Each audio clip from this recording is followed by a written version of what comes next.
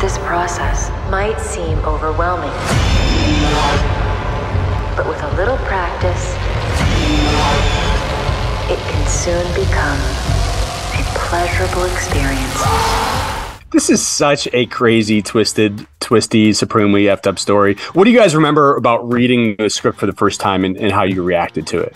I just, I remember I got sent it from my my agent, and I was thinking about doing a different job at the time, so he kind of like sneakily sent it and was like, this is really good, like I think you should look at this. And at the time I was kind of like, I don't know, like I'm kind of fine. But I started reading it because so it was a horror and he'd said it was really great. And then I was just like gleeful as I was reading it. It was just great. And it just kept getting better and better and better. And then as I started to get the tone of it, I was just like, oh my God, I'm so into this. Like I so need to be a part of this.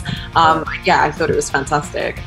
I was reading it in a RV in a little trailer van that I had, and I had to stop reading it because I was in this RV park in the middle of Louisiana, like a real horror movie setting, and so I couldn't finish it because it was so scary, which sounds like a made up anecdote, but I really couldn't get through it, which is embarrassing because I was a 43-year-old man, and so I read the rest the next morning, and it was. I just hadn't read a script like that. Not only was it scary, it was just so unexpected. Some of these turns that it took, and tonally, like tonal shifts that were wild. I just was so grateful that Zach wanted me to be a part of it. Because I love the genre, and so I knew it would be if he shot it properly, which he ended up doing. It would be cool. What can you say about the origins of this crazy, crazy story and how it first popped into your brain?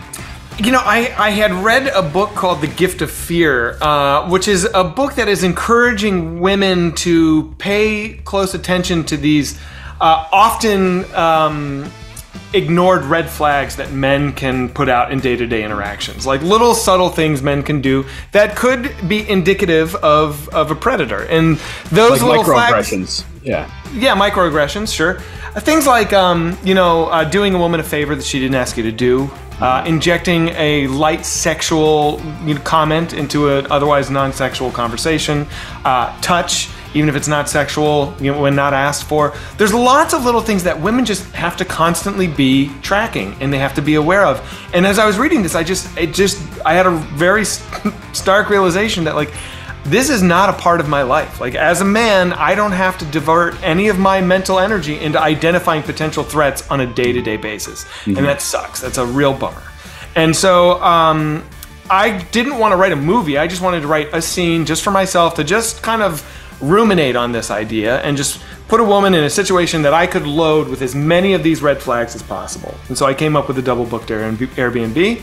And I just kind of took it from there. And then I didn't really think about where I was going. I just typed and I just followed my nose, and this is the movie that came out of it. Georgina, Zach has talked about how the initial premise for this movie came from his sort of awakening to red flags that women have to look for when encountering new men. Was that pretty apparent to you reading the script, that there was a very conscious, very inherent commentary on sort of gender dynamics and intrusion? And was that a big draw for you? I mean, 100%. I think just starting with those little things at the beginning, when she first gets to the Airbnb and there's a guy there, and which is Bill Skarsgård, and he kind of makes her tea, and she didn't ask for tea, and he's trying to touch her stuff, and she's kind of like, just let me do that. Like, you don't need to be involved in this. I definitely related to some of that. And then as it grows, there's a point where she goes downstairs into the basement and witnesses something and comes and tries to explain to him what she's seen. And I had that reaction when I saw the set that she's talking about.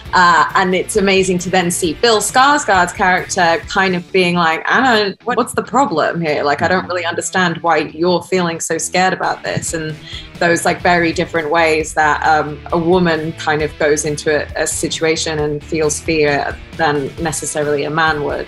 Justin, AJ feels almost like an amalgamation of like Unfortunately, many folks in Hollywood have been exposed for some pretty awful misdeeds in recent years. Yeah. Was there any tiny part of you that was apprehensive about playing this role, like considering how close it hits home in your own business?